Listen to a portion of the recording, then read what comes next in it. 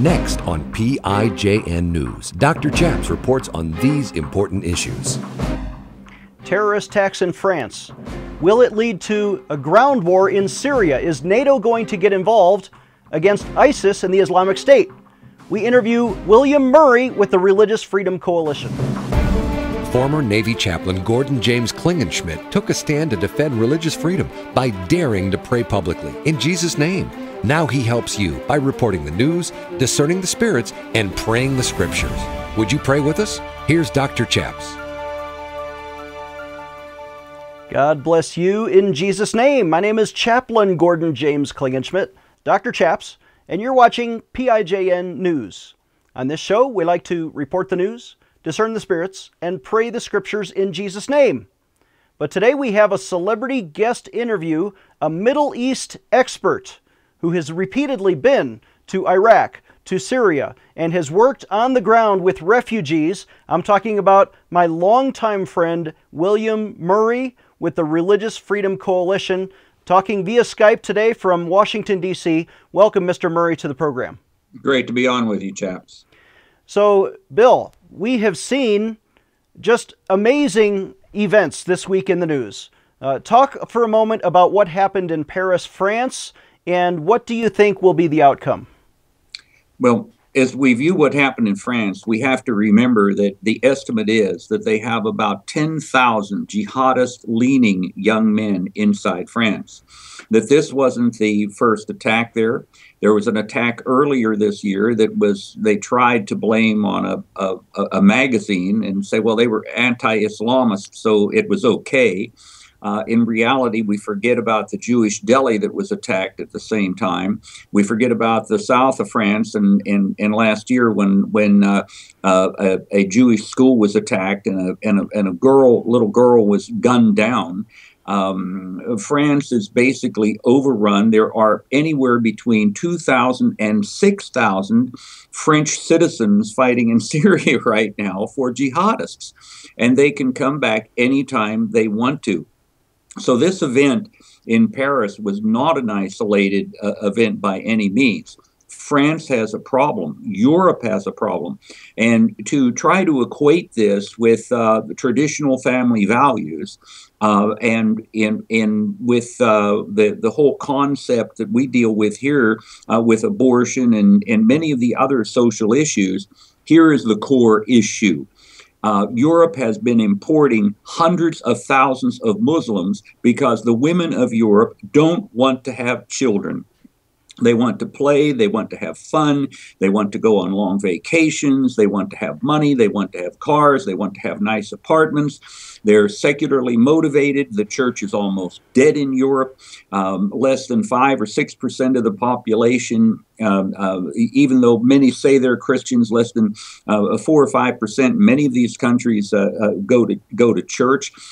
They don't believe that the propagation of the species is the most important thing that they're here for. They think that the most important thing they're here for are the secular reasons to have fun. That's what they believe they're on earth for. So hang on a second. Spend money and to have fun. So they're importing these hundreds of thousands of Muslims in order to work because they simply don't have children. So when these terrorist attackers, I think 7 terrorists, went on a killing spree, 127 people were shot dead, over 100 in a theater, a concert, and 3 other locations. I guess they were in teams of 2. You're saying they're not just 7 terrorists, this is not an isolated incident, but these people told the crowd before they began shooting, we are with the Islamic State. We came from Syria. France has, done some attacking in Syria, so this was their revenge tour. It's not just those 7 people. You're saying there are 10,000 jihadists in France? At least 10,000 jihadists is the estimate that they have there. These are not only the 2,000 or so that have come back from Syria that were French citizens that are well trained and military trained, but another 8,000. Remember those that were involved in the earlier attack this year in Paris were not Syrian trained. The ones that were that attacked the Jewish school last year, those were not trained in Syria. So France has a tremendous Muslim population, and even if only 1 or 2% leaned in this direction, you'd have well over 10,000. So this is a major problem, and it's a major problem for Europe. Remember that the entire attack, the 9/11 attack, was planned in Frankfurt, Germany. It wasn't planned in New York City. It wasn't planned in the mountains of Afghanistan. It was planned, and the details were put together, and the financing came out of Frankfurt, Germany. Europe has a major problem. There was a German intelligence officer who was on television today on one of the talk shows, and he said that it takes 60 security personnel, the time of 60 security personnel, for one person to be on the terrorist watch list, who is constantly observed, where his connections are observed, all of his electronic communications are checked out, what people he sees, what he does, where he goes. 60 for one. That means for 10 potential terrorists, you need 600. For 100 potential terrorists, you need 6,000. These are enormous numbers, and there's some estimates are that anywhere from 2 to 10% of the million refugees that are coming in this year into Europe, quote unquote refugees, have ISIS leanings. Most of these refugees out of Syria and Iraq are Sunni. These are the ones that want to overthrow the secular government. These aren't. They're not. We're not getting the Christians. We're getting Sunni refugees, and this is a major problem. And these Sunnis aren't going to Sunni Saudi Arabia. Those Sunnis are coming into Europe, and they were fighting against the secular government. I don't think that they're coming to Europe because they want to be secularists. No, I think you're right. We're going to take a short break. When we come back, I'm going to ask Bill Murray, is there a solution? What should France do to sort the jihadists from moderate or peaceful Muslims? This is PIJN News, defending your religious freedom. Dr. Chaps will be right back.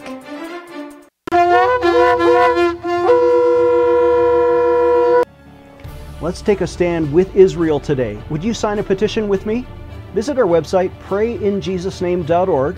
Again, that's prayinjesusname.org, and sign a petition to defend Israel, who is America's closest ally, certainly in the Middle East, if not in the entire world. We remember watching Prime Minister Benjamin Netanyahu give that speech at the UN when he warned about the making of an Islamic nuclear bomb, and that is being forged in Iran. But what are we doing now?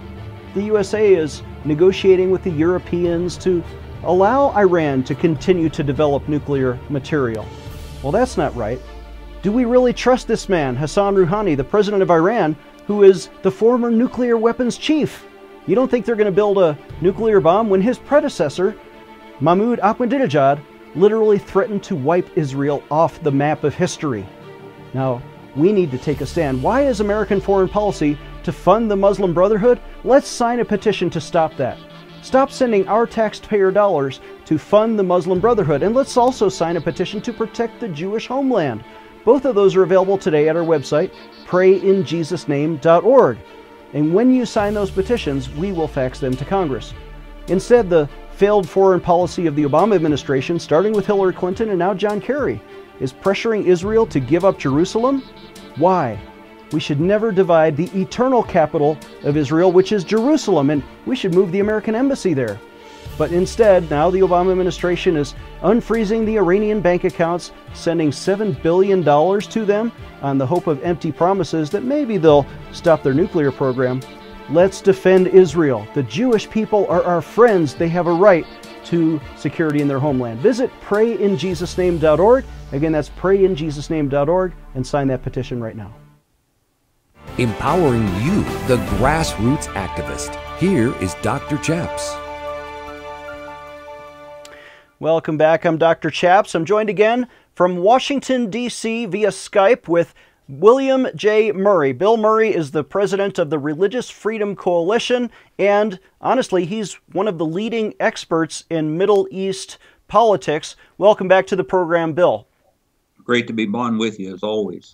So, Bill, you have been to Iraq. You have been among the refugees. You've been to Syria, and you were one of the leading voices 2 years ago when we first started to forward your reports to everybody. It proved now that you were a prophet, that you had foresight that nobody else foresaw when it came to ISIS, this Islamic State, and now the refugee problem. How do we sort? And here in America, we're having this policy discussion among the presidential debates.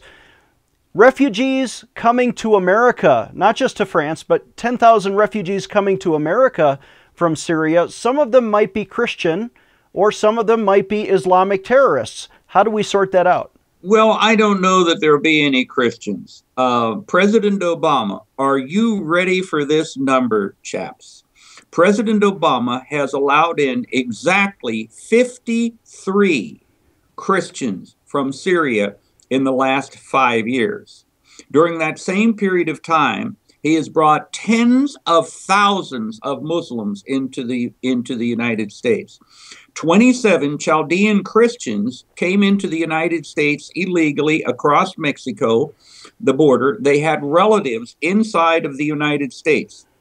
Now, typically, if you're from El Salvador, if you're from Honduras, if you're from Brazil, if you're from anywhere and you cross into the United States illegally across the southern border, other than Mexico, you are arrested, held for a couple days, and giving a hearing date if you apply for asylum, and you're left loose.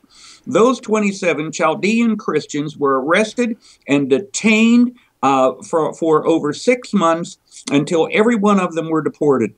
Every one of those Chaldean Christians. And this is the reason. The Obama administration said, oh, Christians aren't persecuted in Iraq, so they can just go back to Iraq.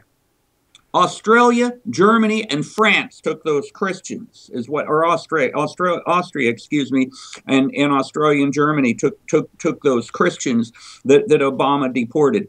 We don't want any of the Christians here for a variety of reasons. Number one, they're very well educated and they speak English for the most part, and they have relatives here. We want poor Muslims who will clean airplanes and load cargo. Is what we're looking for, preferably that don't speak English. You're saying that's President Obama's policy. That's not. You're saying that tongue in cheek.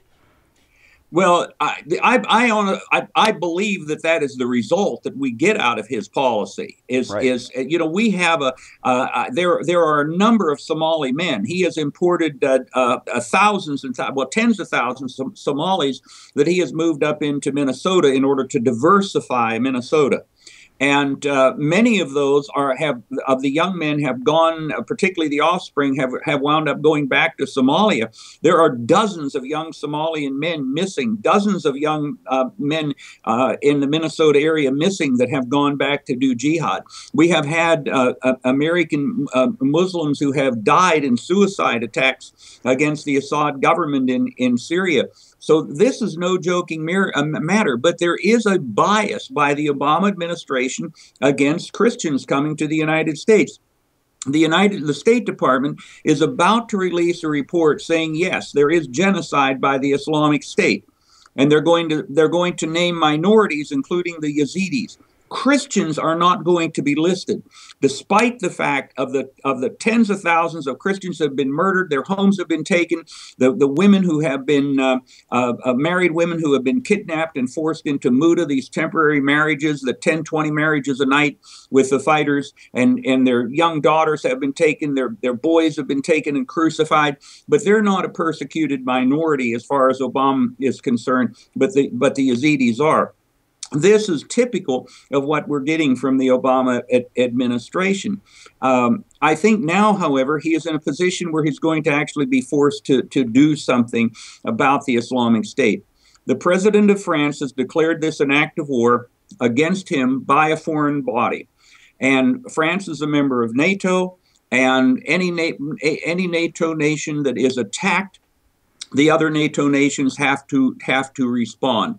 So if France wants to send ground troops there, we're going to be forced to send ground troops whether we want to or not. So Article 5 of the NATO treaty, I mean, this is a historic treaty that was signed, I think, at the end of World War II, that all of the European nations and America will come to each other's defense. Are we legally bound? Or is there some constitutional argument that Obama can make? No, we're not going to send ground troops because he's politically opposed to that. Or because we signed this treaty, do we have to join them? We're legally bound. We're legally bound to assist France in defending itself. And France has declared this an act of war. And now Obama in Vienna has agreed that it was an act of war. So he is kind of trapped by this. He is going to have to do something regardless of the agreement of the American people. What he does and whether it is this is a very difficult situation, because remember that the United States is acting in Syria as the Saudi agent to overthrow a Shiite government and replace it with a Sunni government. This is what this whole thing is about. This was the revolt in Syria was never, there were never any secularists revolting against Assad. This was a Sunni-led uprising. There were $2 billion of weapons that were brought in there in advance by the Saudis. The original FSA, Free Syrian Army, was all Sunni. It was financed by the Saudi government. The officers, these are mercenaries. The fighters were paid $300 a month. The officers, $400 to $500 a month. Damascus Volcano, which was backed by the Saudi government and our intelligence services, which was such a horrible failure. It was a kind of a Bay of Pigs fiasco in trying to invade Damascus 4 years ago, because everybody was said, oh, everybody hates Assad, everybody hates the secular government, they're all going to rise up. And this is why it was so similar to the Bay of Pigs. This 10,000 man almost Saudi financed mercenary army. They tried to take Damascus from the south, from solid bases, and the people were supposed to rise up. The people did rise up. They rose up and they fought them. And a part of them have been trapped there for the last 4 years. So hold on a second. Bill, I heard you say something key, and I want to zero in on this. We've all studied, Middle East history. We understand there's the Sunni-Shiite divide between Saudi Arabia, who is an ally of the American, historically American ally, but they're led by a Sunni government. They want to establish a religious presence throughout Syria, throughout Iraq, versus the Shiite government, which is really supported by Iran, and really Iran is in league with the Syrian dictator. Is it secularist, but the Assad regime is sort of allied with the Shiites, or maybe not specifically, but at least they have promoted more religious freedom for minority faiths. If Obama is supporting the uprising of a Sunni-led regime, have they been supporting ISIS, the Islamic State? At one point, we were supporting ISIS. This is the interesting part. We thought al-Qaeda was the bad guy. So there was a point where we were assisting and arming what was going to become al-Qaeda, because we thought that they were going to be the counterbalance to al-Qaeda and al-Nusra. It turned out that they were far worse. But there is a more sinister thing here. First of all, about this Shiite and Sunni divide, I think that is correct in a big overall thing. But the reality is the Iraqi government and the Syrian government, and at one point the Egyptian government, were Ba'athist. They were Ba'ath parties. This was a secular party, a socialist-leaning party, maybe even a national socialist party, that was founded by a Christian. And it was an extremely secular party. This is why in Iraq, the vice president was a Christian under Saddam Hussein. This is why the head of the army in Syria under Assad was a Christian until he was assassinated 2 years ago. It's why the Christians had an enormous amount of autonomy and freedom in Iraq and in Syria and in Egypt, because of that Ba'ath party and that secular presence. We have gone in and decided, look, the best way to do this is to have some kind of I don't know what, but the idea that Saudi Arabia, a Sunni, one of the most despotic governments in the world, Saudi Arabia. It's real close to say which one's more despotic, North Korea or Saudi Arabia. That's a close call as to which one is the most despotic. Wow. I mean, last week they crucified a teenager publicly for disagreeing with the king. Amazing. Hang on a second. Bill, we got to take one more commercial break, but when we come back, I'm going to ask you, what is the solution in Europe? I know there may be boots on the ground in Syria, but how do we cleanse the jihadists from the moderate Muslims in Europe right after this? Giving you a megaphone in Washington, D.C. Dr. Chaps will be right back. How can you discern the thoughts in your own mind from the thoughts that come to you from the Holy Spirit, or from angels, or from invisible demons? I'm Dr. Chaps, and you've seen us on this show talk about the gift of discerning of spirits. Maybe you know that I wrote my PhD dissertation entitled How to See the Holy Spirit and Angels and Demons. And it's all about this important topic of receiving the gift of discerning of spirits. How can you discern the thoughts that come to you? How do you know to learn to hear the voice of God and discern that from the demonic voice which tempts us to sin? Well, this is an important skill, and it will change your ministry. It'll change your life, which is why we've created now not just a book, but a 17-part video Bible study on a 4-disc DVD set that we would like to send to you and your church and your family and your small group. This important Bible study series goes through Matthew, Mark, Luke, and John. How did Jesus discern the spirits? How did the Apostle Paul discern the spirits? What does the Old Testament say about demons and the Holy Spirit and angels? When you learn to discern, it will transform your life and your ministry. Please visit our website, prayinjesusname.org, and get this important video resource. Or call us toll-free at 866-OBEY-GOD, and for a suggested donation of $99, we'll give you the entire 17-part Bible study series for just $99. And if you order today, we'll throw in the book for free. Visit our website, prayinjesusname.org, or call us toll-free at 866-OBEY-GOD. Get this important Bible study series for your family. Call today.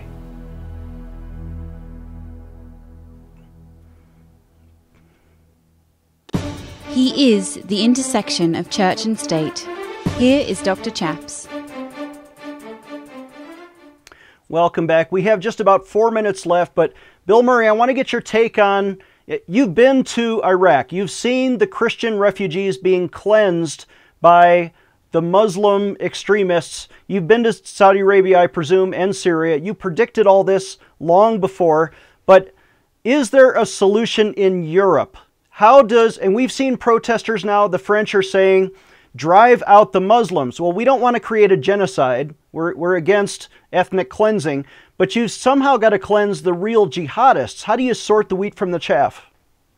Well, to clarify, I have also been to Lebanon, and I leave for Lebanon actually in just a couple of weeks, and I go on into Jordan and Iraq for our Christmas for Refugee program, which we deliver Christmas programs, including a hot meal and food for the families of Christian refugees. And I could go on for another half hour just talking about the horrible conditions that I have witnessed in the basements of buildings in Jordan, in Amman, Jordan, where it gets freezing cold, and up in the Bekaa Valley, where children have Christian children have frozen to death overnight, and in Erbil, where our ministry is.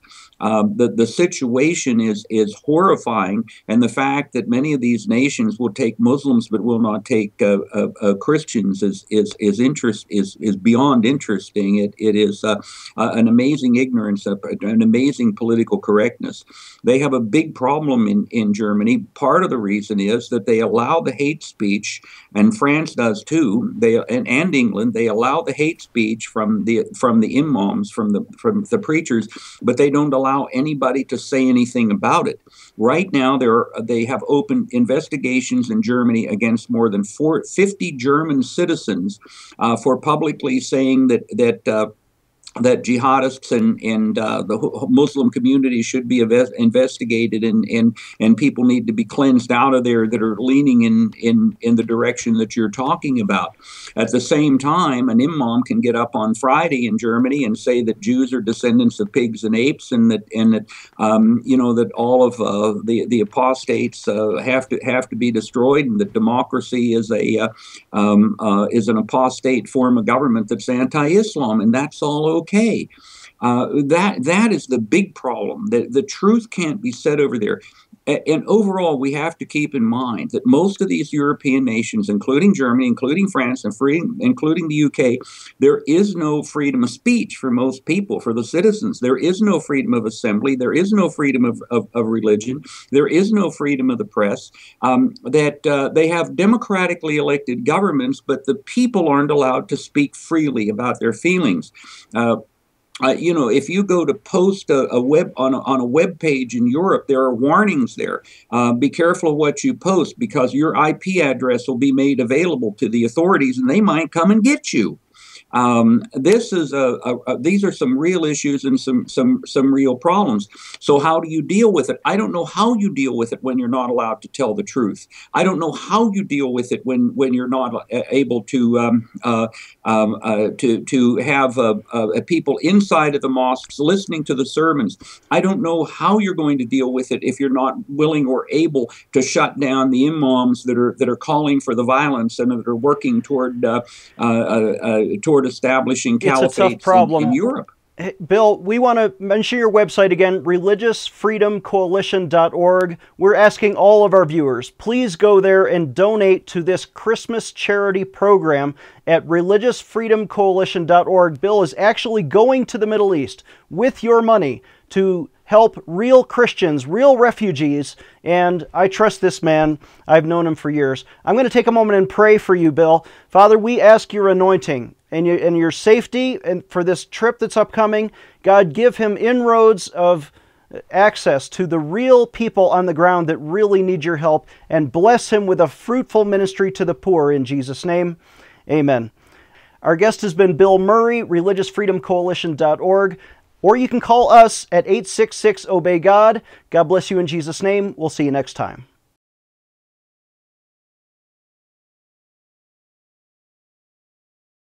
Chaplain Klingenschmitt is a graduate of the U.S. Air Force Academy who earned his Ph.D. in theology from Regent University. As a former Navy chaplain, by taking a public stand for freedom of speech and religious expression, and by sacrificing his own 16-year career and $1 million pension, he was vindicated by the U.S. Congress, who changed the law and restored freedom for military chaplains to pray in Jesus' name. Dr. Chaps not only defended the Constitution, but his petitions have helped change the law in 10 states, restoring freedom to pray in Jesus' name. Dr. Chaps needs your financial support to stay on the air. Would you please send your best donation today? Please visit PrayInJesusName.org to donate online. Or you can mail a check to Pray in Jesus Name Ministries, Post Office Box 77077, Colorado Springs, Colorado 80970. You can also call us toll-free right now at 866-OBEY-GOD. That's 866-OBEY-GOD. Please sign up for our free emails at PrayInJesusName.org. Again, that's PrayInJesusName.org.